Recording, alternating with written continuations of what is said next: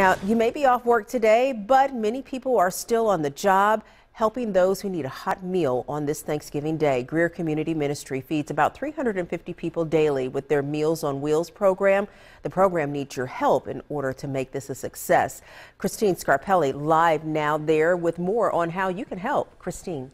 Hey, Kim, good morning. Absolutely. Yes. So Greer Community Ministries doing much more than just Meals on Wheels. This morning we were showing you exactly what ingredients your donations go toward. $4 feeds, oh gosh, many different people, and it goes to many different things. If that's something you can donate to Greer Community Ministries, it's a good thing to do.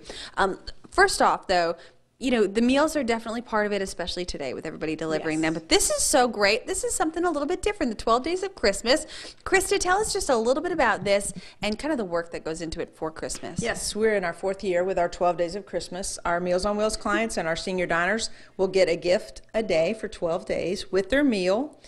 We have people donating starting in July. We start getting these in because we need, it's going to be 4,400 gifts total, all individually wrapped. Wow. And we give them, and some of our clients keep them until Christmas morning to open them up. It's so sweet. Yeah. Well, that's the thing. And you know, that gift means something, but so does that meal. Every single day you guys are in here on Thanksgiving, you know, giving those meals.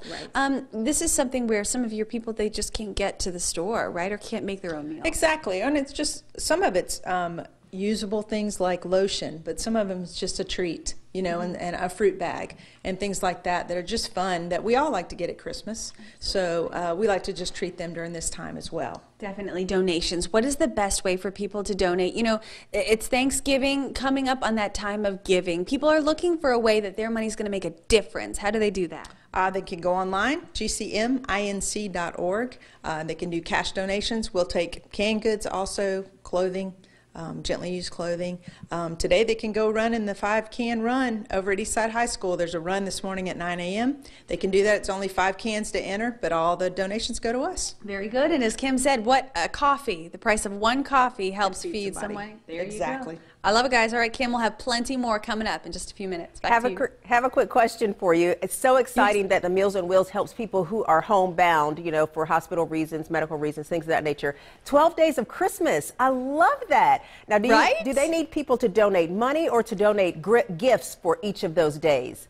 Krista, what's better, gifts or money to donate for the 12 Days of Christmas? Well, actually, we've gotten most of our gifts in already, but if they want to donate those gifts starting next year, that's good.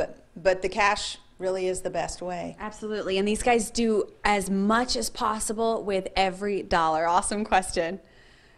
All right. Thanks so much. I love that idea. We'll have to keep our viewers posted. Thank you. If you're already looking ahead to